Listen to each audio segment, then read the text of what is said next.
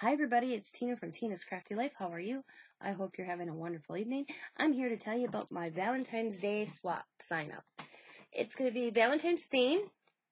It will be USA only, 18 or older. You would make a Valentine's theme pocket letter or flip book with the goodies. You would make one Memory Dex Card decorated Valentine's theme like this with your information on the back. And you also will include something sweet, some sort of candy, chocolate, those little sweet tarts that's, have the little Valentine's little sayings on it. You would also include a Valentine's card that you can make, or you could buy a Valentine's Day card.